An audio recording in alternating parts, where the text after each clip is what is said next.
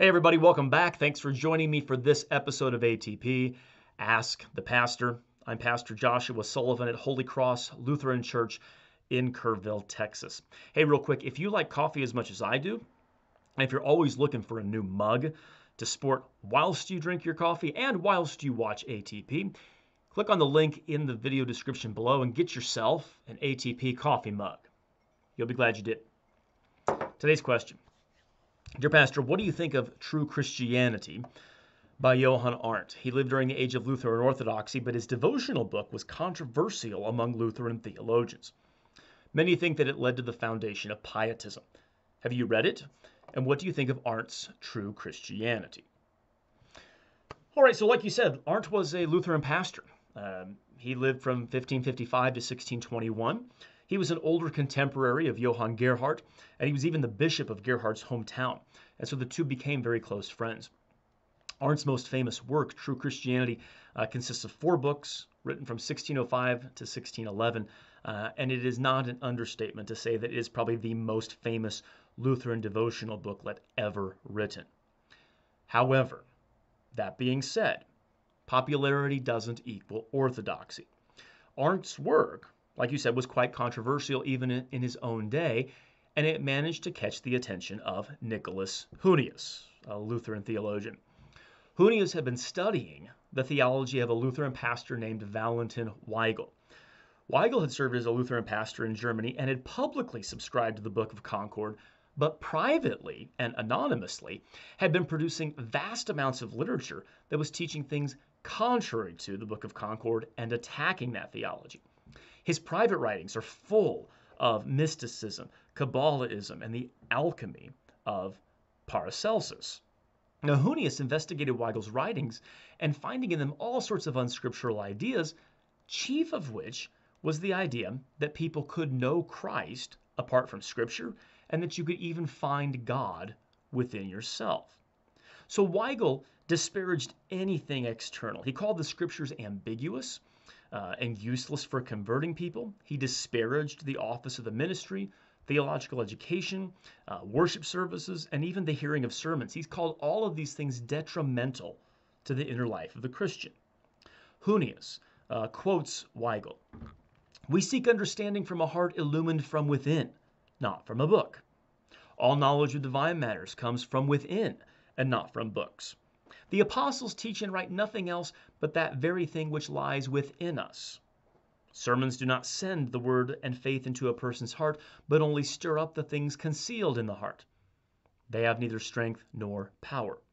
All sermons are empty and useless unless there be an internal preacher, for all things must come from within a person. A person sees the heavenly blessings of all things in Christ with his internal eye." For Weigel, all knowledge about God, and even God himself, is only found within the human heart. Hunius exposed Weigel's mystical Paracelsus theology in his 1619 work, Principia Theologiae Fanaticae, which you can get from Repristination Press for the first time in English. In 1625, Hunius wrote a letter to Johann Gerhard, who was a good friend of Johann Arndt, and he shared his concerns that Arndt's True Christianity was an effort to spread this Paracelsian mysticism throughout Germany. Now, Gerhard defended his old friend's personal orthodoxy and his love for the Lutheran confessions, but Gerhard also admitted that there were phrases that needed to be expunged. They could be explained in a positive light. However, the entirety of Book 3 of Arndt's work was unsalvageable because it contained false doctrine. Gerhard wrote this to Hunius in a letter.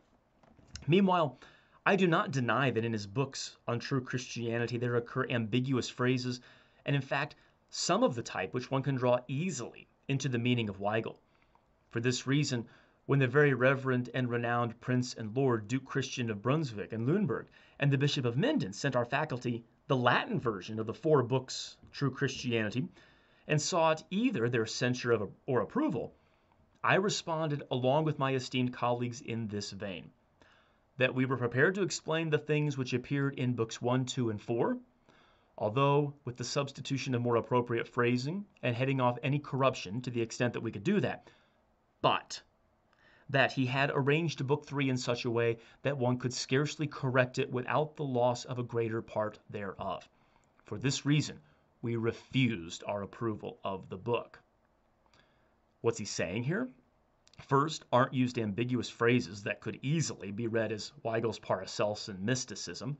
Second, the Weigelian phrases in Book 1, 2, and 4 of True Christianity could be fixed with more appropriate phrasing, but Book 3 is unsalvageable because you'd have to overhaul the majority of that book.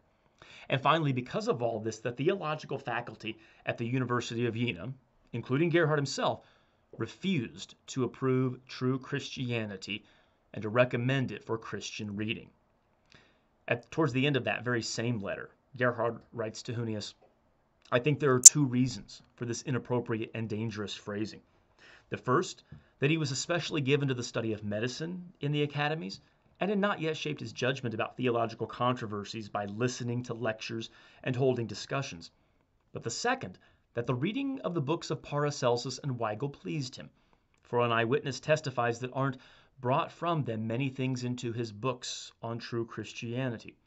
In the meantime, I am sure of this, that he feels more correctly than he speaks, because he is looking only to his goal and target, that he may heat up the cooling spirits of people in an enthusiasm for godliness.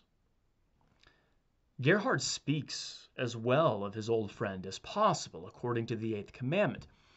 He thinks his reasons for Arndt's inappropriate and dangerous phrasings are that while he was in school, he was simply more interested in medicine, and because of that, he read the works of Paracelsus, a physician, and then also he imbibed the works of Weigel, the mystic, who followed Paracelsus's ideas.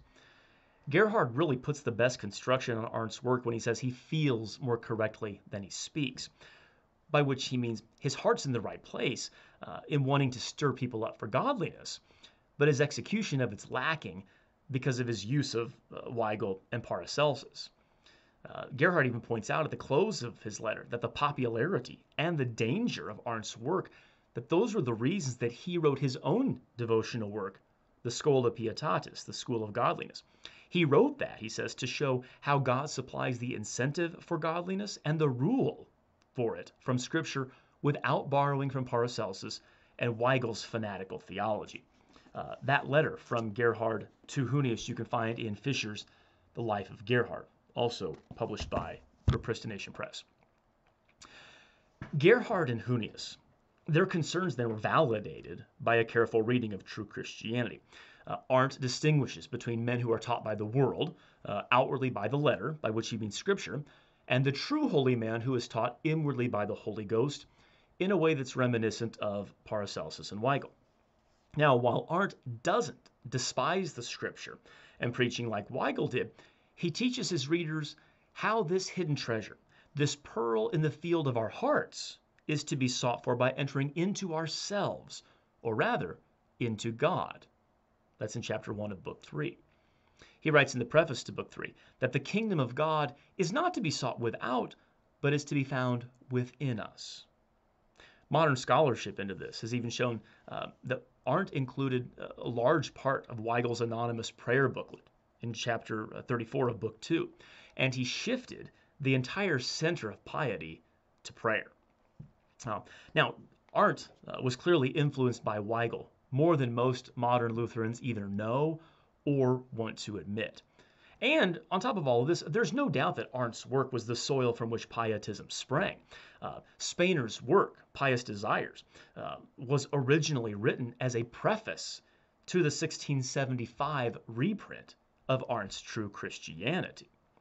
What isn't certain is how much of Weigel's fanatical theology entered into the Pietistic movement via Arndt. Arndt's work, it really needs to come with a disclaimer that tells people it didn't pass doctrinal review. It was rejected by the theological faculty at Jena for Christian use. And so today, when people peddle it, we need to be wary of Arndt's True Christianity. Even because when his close friend Johann Gerhard, while still being as gentle as he could, still couldn't recommend it for Christian use, that should tell us something. A far better alternative to true Christianity is Gerhard's Schola Pietatis, School of Godliness. It exists in 5 volumes. The first 3 are now in English, again, through Repristination Press. Gerhard's devotional material, it can be read without having to wonder about problematic phrases and the influence of Paracelsus, Weigel, and other mystics.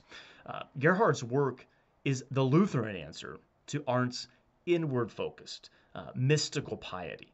It leads Christians to godliness that flows not from within, but from the external means of the means of grace, the Word and the Sacrament. You can find Repristination Press on Amazon. You can also go to Repristination Press, search for it in Google, where you can find Schola Pietatis. You can also find Hunius's Principia Theologiae Fanaticae as well. Check those out. And as we said before, if you're going to read, drink some coffee in one of these as well. Thanks for watching ATP. We'll catch you next time.